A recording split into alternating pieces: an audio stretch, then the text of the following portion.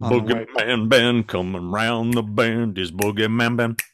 Is BoogeyMan band. Greetings, my fellow Fright Fiends, and thanks so much for stopping by the Horror Zone channel. I hope everyone's doing well. Sorry I look like absolute shit, but I've had a really rough couple of weeks.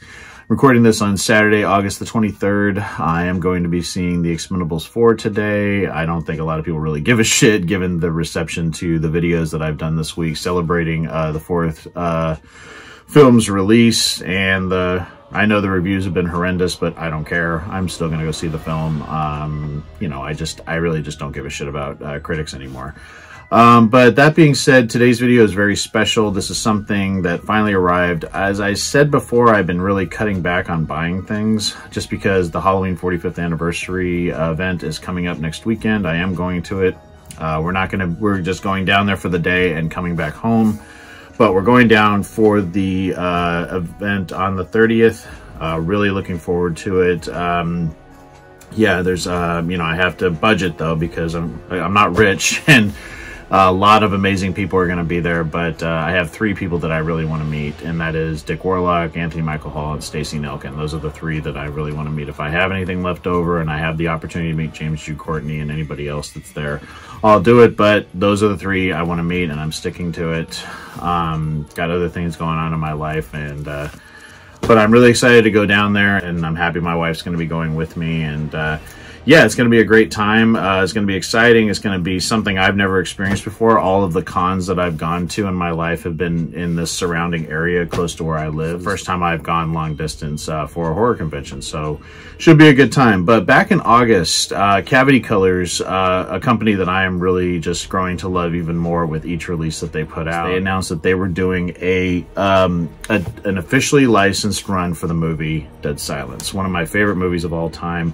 My favorite James Wan film. I don't know why this film doesn't get the praise that it so deserves. Finally, we did get a nice release from Scream Factory this year. And Devon Whitehead's art was used for the alternate slipcase and poster that was released along with the set. I showcased that when I got these in March of this year. But I found out that they were putting out some shirt designs. They had 3 new designs as well as a hoodie.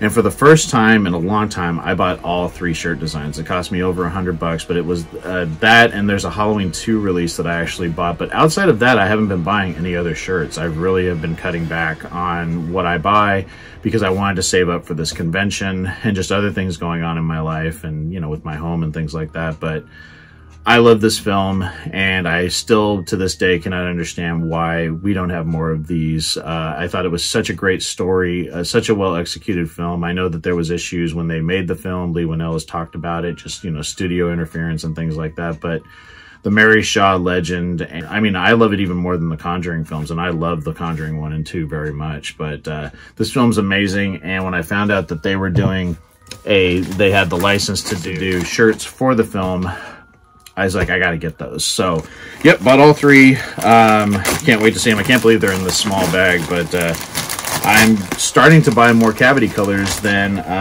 Fright Rags. So, oh, got a bookmark from the new design. They have some new designs that are gonna be, they're gonna be at Halloween 45, and they're doing several new shirt designs, and there's, on the bookmark, there's one, so that's cool. I got one of these bookmarks with the Michael Myers design on it.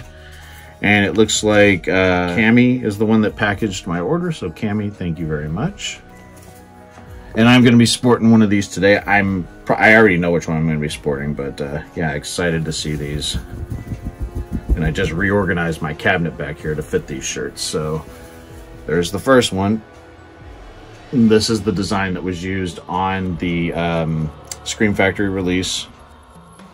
I have a poster of this up in the Horror Zone Lounge. I love that image. Again, Devon Whitehead to me is the Drew Struzan of t-shirt artists, or just artists working right now, because I feel like his art just captures everything you need to know about that film. And that's what was so masterful about Drew Struzan's poster art. But yeah, that's fantastic. And I'll showcase all of them up close at the end. This is the one that I'm just so excited about. This one glows in the dark, and it is the likeness of Mary Shaw. Check that. That's fucking awesome. I'm probably going to wear that one today. I love that. Just so haunting. Absolutely fantastic. Love that. And then the last one is the poster art with the character of Billy. And this is just, it's like what's on the cover here. But still, had to get them all. It's like, I love this fucking movie. They're all so great. So worth the wait. A month waiting for them. So glad that I have them. I will showcase them all up close at the end. They are still available. I did check. They are still available, so I will put a link down below. Pick these up because Cavity Color stuff, once it's pre-ordered and shipped out, the remaining stuff seems to go pretty quickly. I think what drew me to Dead Silence so much is that it had elements of horror films that I grew up with, like Candyman or Nightmare on Elm Street, where it was this legend that people didn't want to talk about, and it's the whole thing with Mary Shaw, and you better never scream because she'll rip your tongue out, and it's very, very creepy.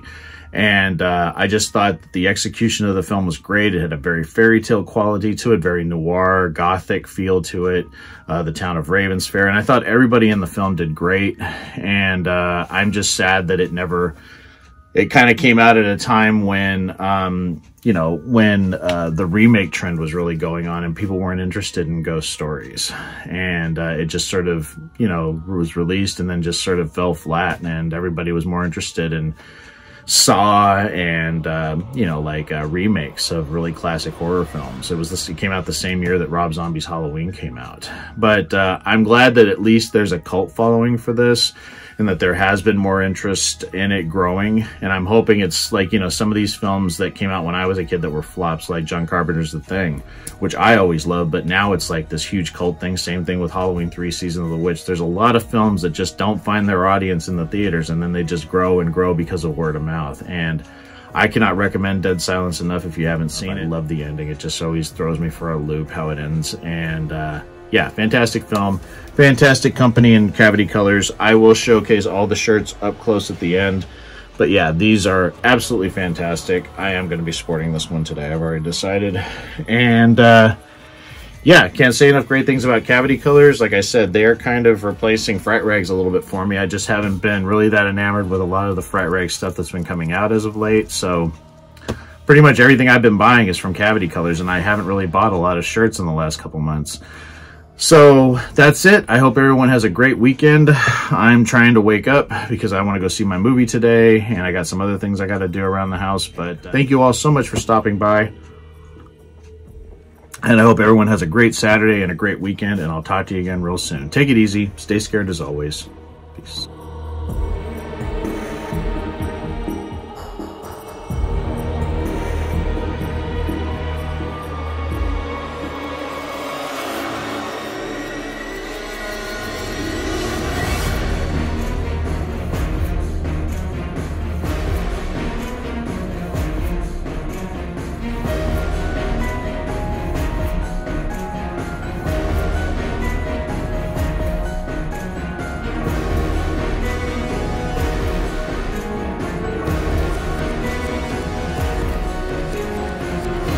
Fright Fiends, just want to say thank you again for supporting BoogeyMan Ben's Horror Zone. If you're brand new to the channel and you haven't yet subscribed, please hit the subscribe button down below, hit the bell notification so you're updated every time I drop a new video. I typically do this once or twice a week with new content. I've been doing this for over 11 years, and the horror genre is a passion of mine, and it really means a lot to me that I can share that passion with all of you guys. Thanks so much again for the support, and I'll talk to you again later. Take it easy, stay scared as always. Peace.